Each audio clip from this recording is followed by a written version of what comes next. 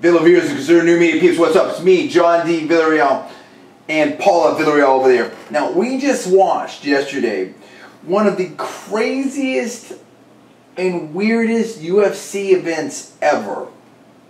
We had BJ Penn versus Frankie Edgar. We had Damian Maia versus Anderson Silva. Those are both two title fights.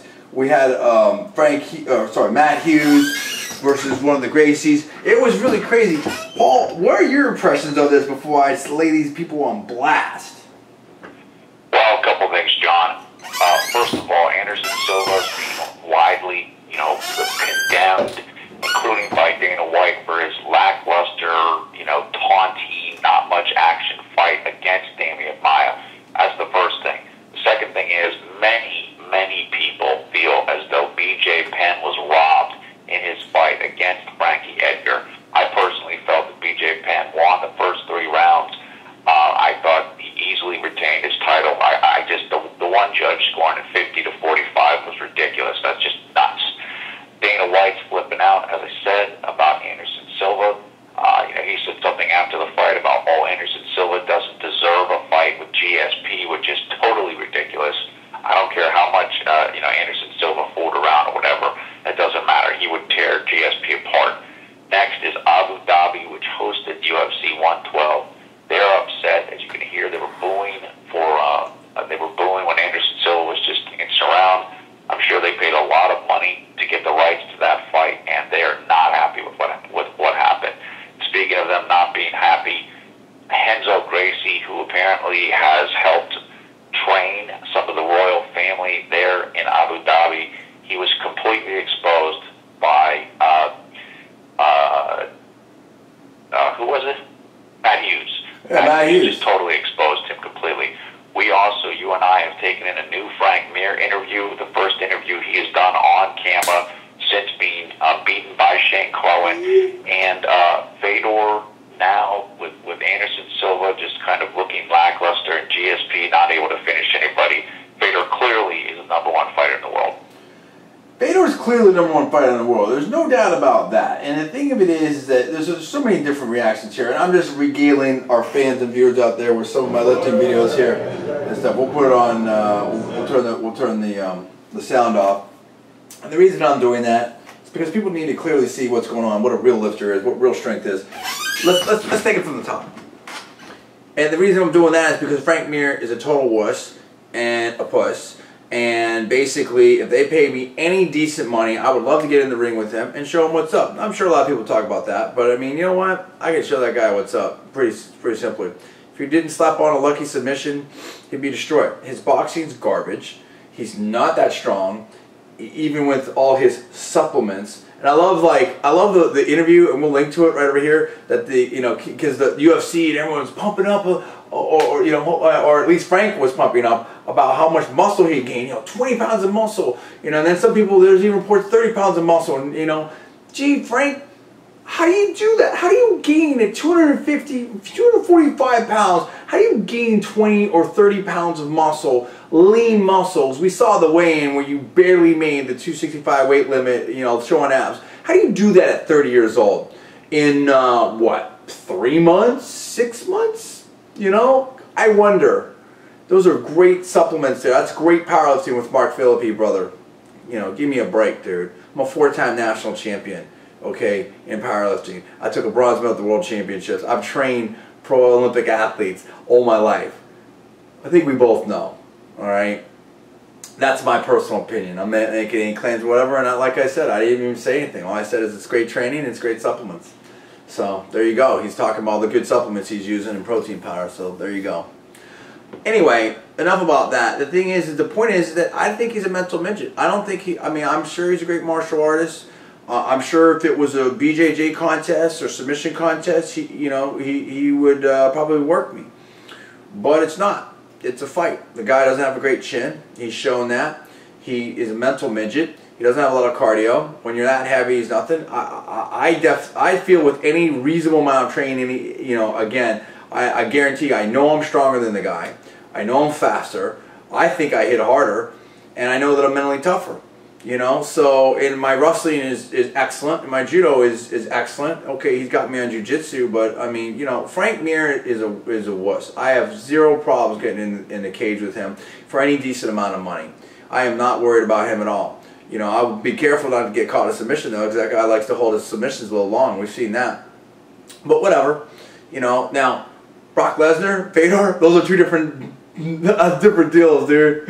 You'd have to pay me a lot of money. I know I'd lose, but you know, both those guys, you have to pay me a lot of money to get in the ring with those guys.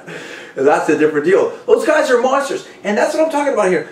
Dana White, you need to wake up and you need to get with the program here. Brock Lesnar, you used to hate on him, now you know he's badass. That guy's a beast. Shane Carwin's a beast. Frank Mir can't deal with either one of those. Frank Mir probably get knocked out by Dos Santos as well.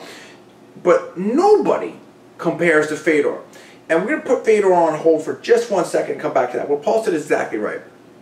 BJ Penn, did he get robbed?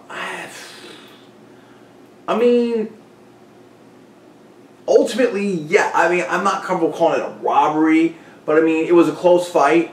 I gave BJ 3 or 4 of those rounds, you know. I think they were close rounds.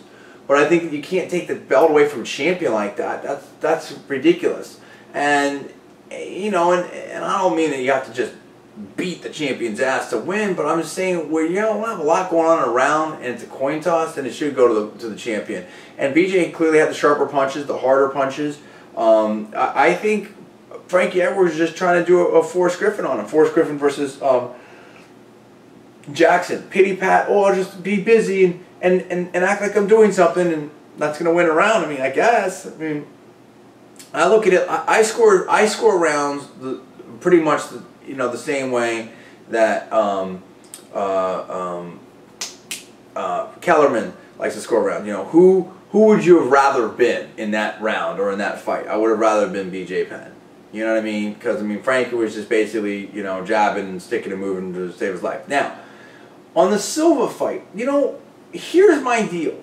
You know, Dana White's flipping out, throwing his belt at, you know, Anderson's belt at people. Oh, he walked out of the fight. Oh, it's so embarrassing, that, whatever. Fundamentally, how is that different than a GSP fight? Any GSP fight. Seriously.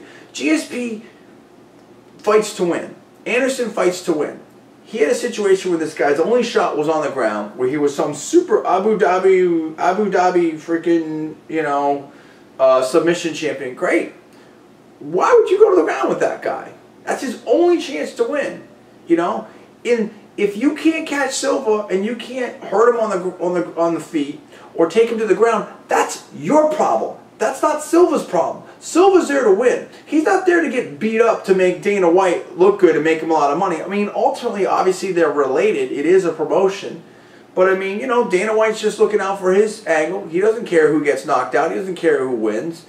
In general, that's my opinion, obviously. This is all my opinion from front to back, the whole 9 yards, from making claims on anyone, anything like that, or stating, or trying to assert any facts. You know, so Anderson's got to take care of his thing. He just basically pulled a Machida. Everyone thinks Machida's so good. Oh, he can't get hit. Or Rashad's so good. Sugar Rashad, you know, Rashad Sugar Evans, you know, he can't get hit. Well, you know, guess what? Silva's no dummy. He didn't want to get hit. And Damon Myers like looking, oh, you got to come down here, look at the ref. We don't have to come down there and BJJ. If you can't, and he tried to rush into Silva, and he tried to do the same, it didn't work. Not Silva's problems. That's the bottom line. And so that's the deal. I mean, no different than, again, like, you know,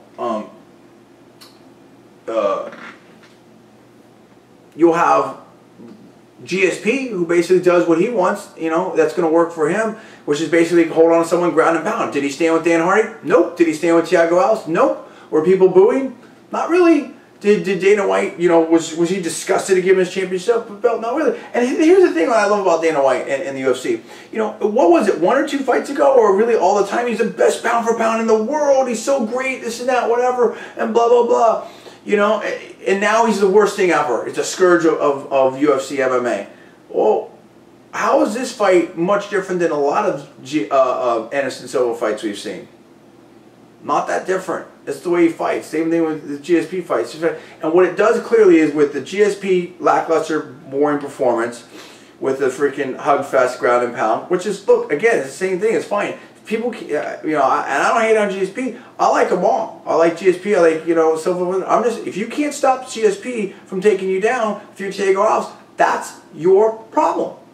GSP's in there to win and fight. He's a champion. If you don't know what GSP is going to do and you step in there, you can't complain if you can't deal with it. It's just, you're an idiot. Okay? So that's the way I feel about that. You know, but we've seen GSP basically, show his flaws. We've seen the same thing with Silva, and now BJ Penn's lost. So now all these BS rankings of MMA Live, this and that, whatever, that had Fedor 4th or 5th. Are you freaking crazy? Are you insane?